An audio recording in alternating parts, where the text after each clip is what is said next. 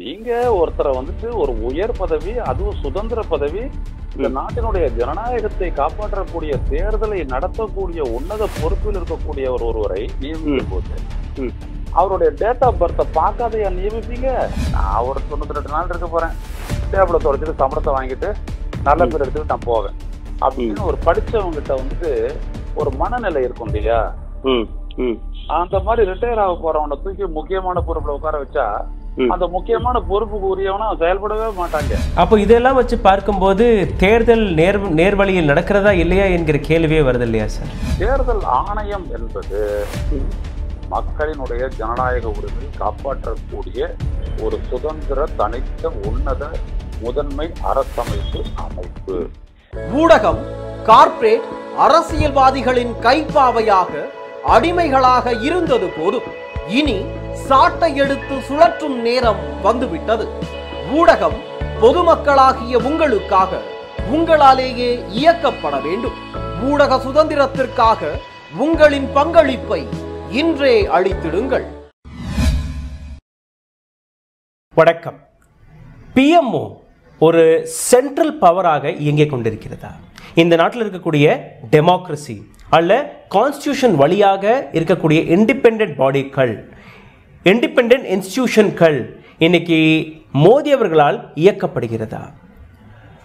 இந்த அனைத்து கேள்விகளுக்கான விடயத்தை எதற்காக நாம் இன்னைக்கு தேடிக்கொண்டிருக்கிறோம்? நேற்று supreme court election commission of இந்தியாவை பார்த்து ஒரு மிக முக்கியமான கேள்வியை கேட்டிருக்கிறார்கள். எலெக்ஷன் கமிஷன் ஒரு இண்டிபெண்டன்ட் பாடியாக இருக்கும்போது ஏன் பிரைம் மினிஸ்டர் இதில் தலையிடுகிறார்? பிரைம் மினிஸ்டர்ஸ் ஆஃபீஸ் இதில் தலையிடுகிறது. கடந்த 8 ஆண்டுகளில் 8 எலெக்ஷன் கமிஷனர்ஸ்கள் மாற்றப்பட்டிருக்கிறார்கள். அவர்களுடைய கால அவகாசம் நீங்க பார்த்தீர்கள்னா கான்ஸ்டியூஷன் முறைப்படி 6 வருடங்கள் இருக்கணும். கடைசியாக அந்த 6 வருட டர்னியோரை முடித்த நபர் யார் என்றால் டிஎன் சேஷன் அவர்கள் 1990ஆம் ஆண்டு. அவருக்கு பின் எந்த எலெக்ஷன் கமிஷனருமே அந்த அளவில் தைரியமாக கேள்விகளை கேட்காததற்கான காரணம் என்ன? மீண்டும் ஒரு டிஎன் சேஷன் கிடைப்பாரா? இதை பற்றி இன்னும் ஆழமாக பேசுவதற்காக நம்மளுடன் ஐயநாதன் ஐயா இணைந்திருக்கிறார். ஐயா வணக்கம். வணக்கம் சார். நேற்று சுப்ரீம் கோர்ட் முதல் முறையாக நீண்ட நாட்களுக்கு பின் இது போன்ற ஒரு கடுமையான கேள்வியை கேட்டிருக்கிறார்கள். இதை பற்றின உங்களுடைய கருத்து சார்? ஆமா, மிக முக்கியமான ஒரு கேள்வியை இந்திய உச்சநீதிமன்றம் எழுப்பியிருக்கிறது. நாம் தொடர்ந்து கூறி வருகிறோம், இந்தியாவினுடைய ஜனநாயகமும் ஜனநாயகத்தை காக்க வேண்டிய அந்த சுதந்திர அமைப்புகளும்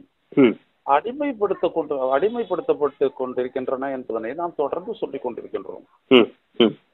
அவ்வாறு அடிமைப்படுத்தப்பட்டதனுடைய விளைவாகத்தான் இந்த நாட்டு மக்களினுடைய ஜனநாயக உரிமைகள் பறிக்கப்படுகின்றன, மறுக்கப்படுகின்றன என்பதையெல்லாம் நாம் சொல்லி வருகின்றோம். அப்படிப்பட்ட நிலையில் இந்த நாட்டினுடைய ஆட்சி அமைப்பை நிர்ணயிக்கக்கூடிய தேர்தலை நேர்மையாகவும் வெளிப்படைத்தன்மையுடனும் நடத்தக்கூடிய ஒரு சுதந்திர அமைப்பான இந்திய தலைமை தேர்தல் ஆணையம் தொடர்ந்து ஒருதலை பட்சமாக நடந்து கொண்டிருக்கிறது என்பதனை நாம் பல முறை சுட்டிக்காட்டியிருக்கிறோம்.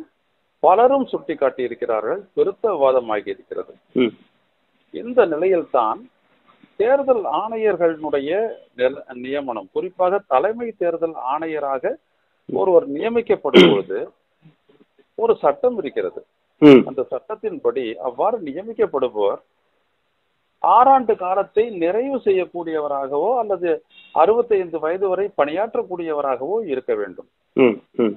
இதை ஏன் செய்தது என்றால், அப்படிப்பட்ட ஒரு சட்டம் 91இல் அவ்வாறு தலைமை தேர்தல் ஆணையராகவும் தேர்தல் ஆணையர்களாகவும் வரக்கூடிய அந்த 3 பேரும் எவ்விதமான தடையுமின்றி நேர்மையாகவும் வெளிப்படைத்தன்மையுடனும் இந்த நாட்டினுடைய தேர்தல் நடத்தப்பட வேண்டும் என்பதற்காகத்தான்.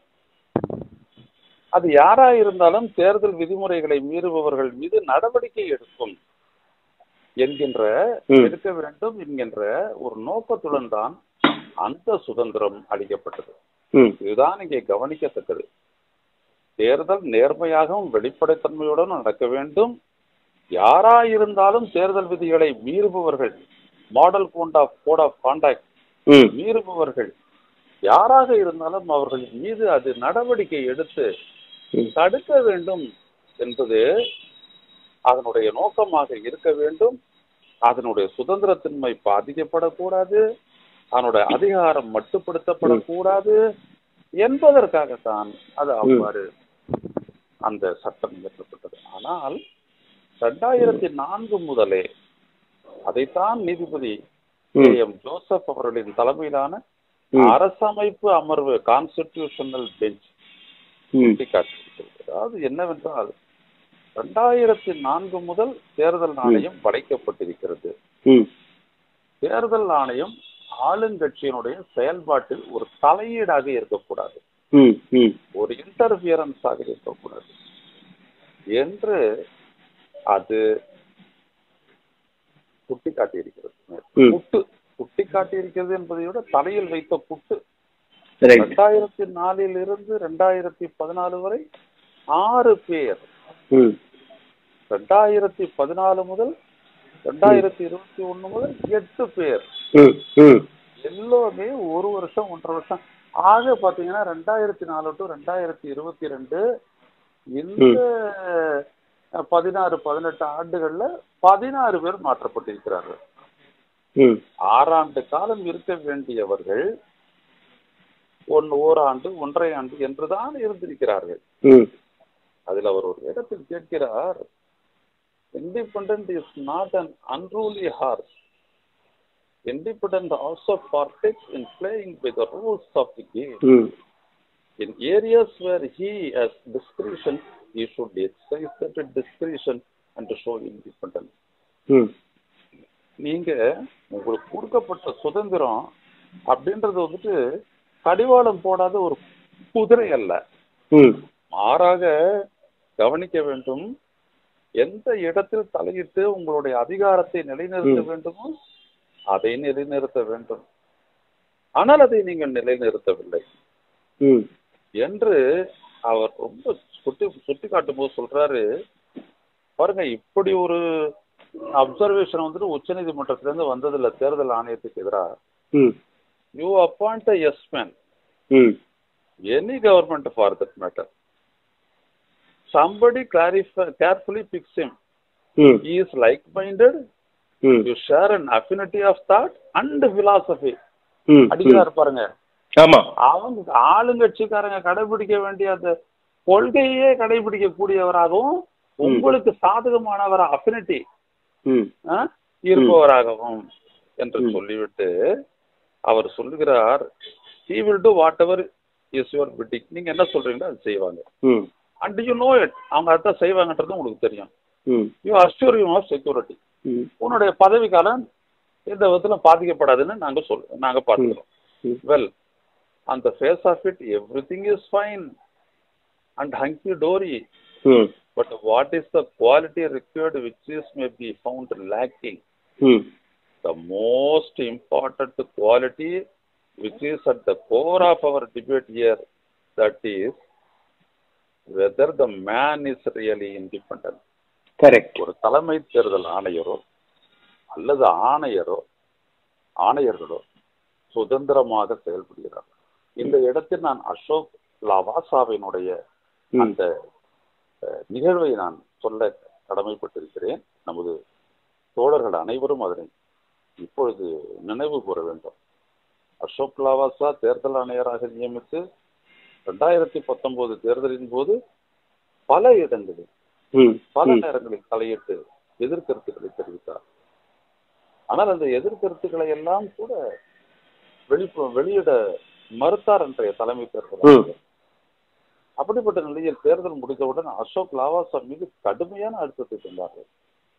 அவர் வீட்டில் ரைடு, அவர் மனைவியினுடைய சொத்துக்களின் மீது ரைடு, அவருடைய பெண்ணின் மீது ரைடு, எல்லாம் விவகாரத்திலும் அவருடைய பெயர் அடிபட்டது. ஏனென்றால் அவர் கண்காணிக்கப்பட்டார். அப்படிப்பட்ட ஒரு தேங்க்ஸ் ராகுல் ஃபார் திஸ் மேட்டர். அப்படிப்பட்ட ஒரு நிலையில் அந்த மனிதருக்கு தொடர்ந்து ஓராண்டு காலம் அழுத்தம் கொடுத்து விட்டு என்ன செய்தார் என்றால், உனக்கு 2 ஆப்ஷன் இருக்கிறது. ஒன்று, நீ EDயை ஃபேஸ் பண்ணுவது, அல்லது வேர்ல்டு பேங்கினுடைய டெபுட்டி மேனேஜரா போயிடுறது. அவர் அதுக்கு போய்விட்டார். இப்படிப்பட்ட ஒரு அழுத்தம் ஒருவர் மீது கொடுக்கப்பட்டதை இந்த நாட்டினுடைய எதிர்கட்சிகளோ அல்லது மற்றவர்களோ எந்த இடத்தில் என்ன செய்து எதிர்ப்பு தெரிவித்தார்கள் என்று என்னால் புரிந்து கொள்ளவே அவர் சொல்லுகின்றார், நீதிபதி அவர்கள் சொல்லுகின்றார், எவ்வளவு அழுத்தமாக சொல்லுகின்றார். இந்த நாட்டில் முதல் தலைமை தேர்தல் ஆணையராக இருந்த சுகுமார் சென்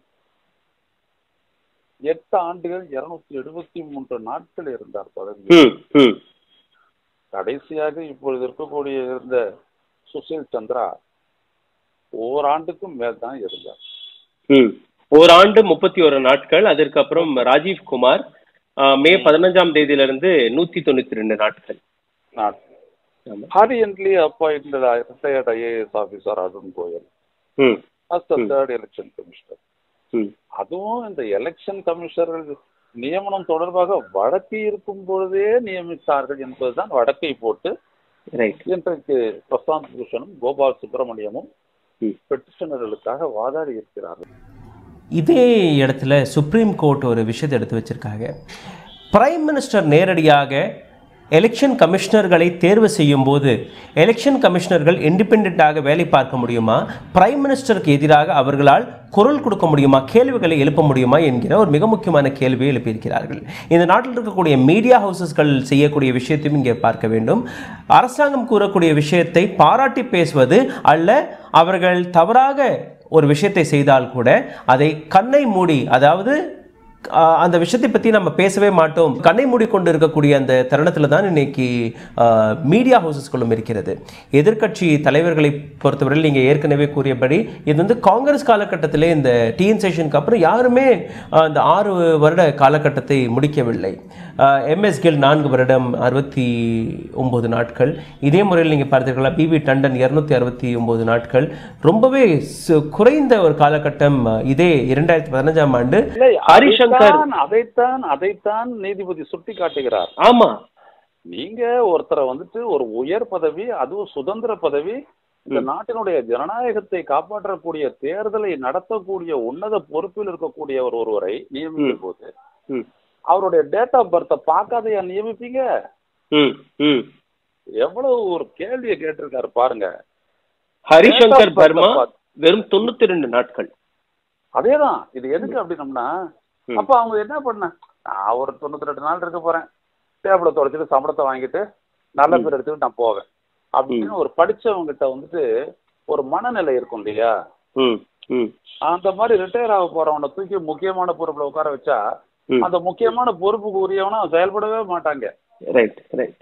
அப்ப என்ன ஆகுது, நீ அந்த சட்டம் இயற்றப்பட்டதனுடைய சூத்திரமே எவ்வளவு காலம் இவருக்கு இன்னும் பதவி காலம் இருக்கிறது, அல்லாத 65 வயதாக அவரை பார்த்து அவரை வந்துட்டு ரிட்டையர்மெண்ட்டுக்கு முன்னாடியோ கொஞ்சம் உடனேயோ நீ நியமிச்சு 65 வயசு வரைக்கும் அவரை பதவியில நீடிக்க விட்டா அவர் சுதந்திரமா இருப்பாரு. ஏன்னா அவருடைய சுதந்திரத்துல மீறி அவரு செயல்பட்டார்னா அவருக்கு எதிராக அரசமைப்பு சட்டப்பிரிவினுக்கு அவருக்கு எதிராக வந்துட்டு நடவடிக்கை எடுக்க முடியும், இம்பீச்மெண்ட். சட்டத்தை மீறி நடந்தாரு, விதிமுறைகளை மீறி நடந்தாரு, இம்பீச்மெண்ட் பார்லிமெண்ட்டுக்கே கொண்டாடக்கூடிய பவர் ஆளுங்கட்சிக்கு இருக்கிறது. அப்படி இருக்க அவருடைய சுதந்திரம் ஒன்றும் வரையறைக்கு அப்பாற்பட்டதில்லை. ஆனால் ஒரு தேர்தல் ஆணையம் என்பது மக்களினுடைய ஜனநாயக உரிமையை காப்பாற்றக்கூடிய ஒரு சுதந்திர தனித்த உன்னத முதன்மை அரசமைப்பு அமைப்பு. இப்போ நீதிபதி அவர்கள் கூறியபடி பிரைம் மினிஸ்டருடைய ஈடுபாடு ஒரு எலெக்ஷன் கமிஷனரை தேர்வு செய்ததில் இருக்கும்போது எந்த அளவில் இது இந்த நாட்டுடைய ஜனநாயகத்திற்கும் இந்த நாட்டுடைய கான்ஸ்டிடியூஷனுக்கும் எதிரான ஒரு விஷயமாக இருக்கிறது சார்? அதுதான், ஜனநாயகத்தையே நாங்க மதிக்க மாட்டோம்னு சொல்லிட்டு கான்ஸ்டிடியூஷனை வந்துட்டு கும்பிடுறோம், அதான் கோயில் வேதம் அப்படிலாம் சொல்லிட்டு வந்துட்டு இவங்க போடுற வெளி வேடம் தான் அது. மோடி எல்லாம் போடுற வெளி வேடம் தான் அது. இவங்க எல்லாம் என்ன செய்யறாங்க, அமைப்புகளை சங்கிய அமைப்புகளாக மாற்றுவது. இதுதான் இது முக்கியம். இந்த நாட்டு மக்கள் புரிந்து கொள்ள வேண்டியது 2 தான். ஒண்ணு, இவர்கள் என்ன செய்கிறார்கள் என்றால், முதலில் அமைப்புகளை தங்களுக்கு சாதகமானதாக மாற்றுகிறார்கள் இப்படியான அப்பாயின்மெண்ட்ஸ் மூலம். இன்னொன்னு, அதை வைத்துக் கொண்டு இவிஎம்ஐ பயன்படுத்தி மோசடி செய்து வாக்குகளை மாற்றி வெற்றி பெற்று ஆட்சி அதிகாரத்தையே கைப்பற்றி இந்த நாட்டை சுரண்டலுக்கு உள்ளாக்குகிறார். இந்த ரெண்டு விஷயத்தை தான் இந்த நாடு புரிஞ்சுக்கணும். ஆனா தேர்தல் ஆணையர்னால என்ன ஆயிடப்போகுது, அவர் இண்டிபெண்டா இருந்தா என்ன ஆயிடப்போகுதுன்னு சொல்லுவாங்க.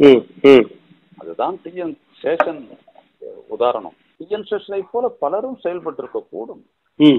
ஆனால் ஒரு நேரத்தில் இந்திரா காந்தி, பிறகு மன்மோகன் சிங் காலம், அப்பொழுதெல்லாம் வளைக்கப்பட்டார்கள். இதையெல்லாம் நான் தொடர்ந்து சொல்லிக் கொண்டே வருகிறேன். இவிஎம் வந்ததற்கு பிறகு ஜனநாயகம் அடிமைப்படுத்தப்படுகிறது என்று சொன்னேன்.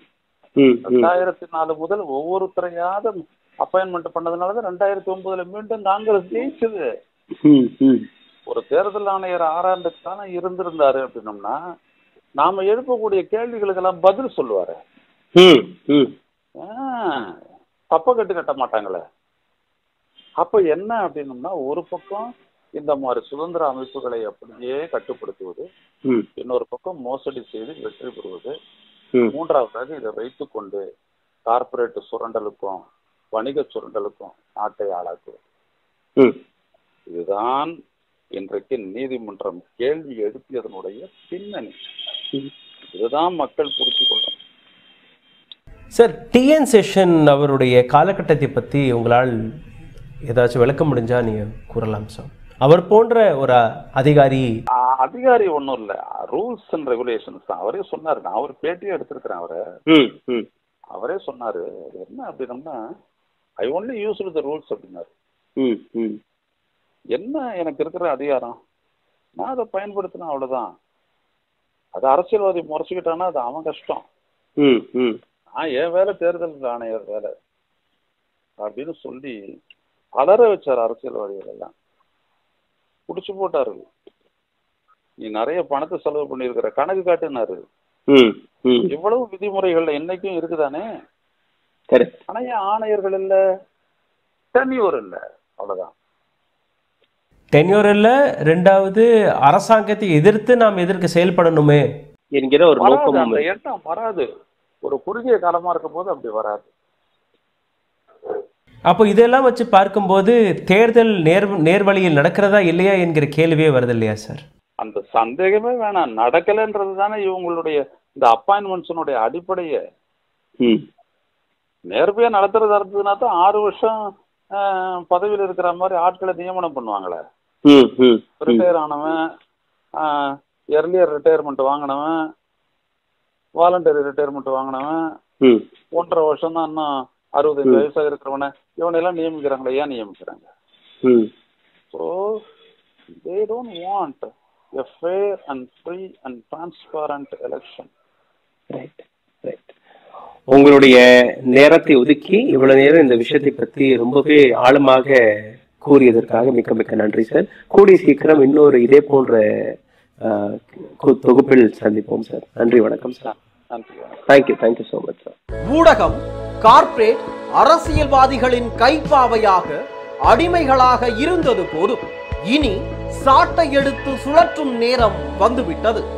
ஊடகம் பொதுமக்களாகிய உங்களுக்காக, உங்களாலேயே இயக்கப்பட வேண்டும்.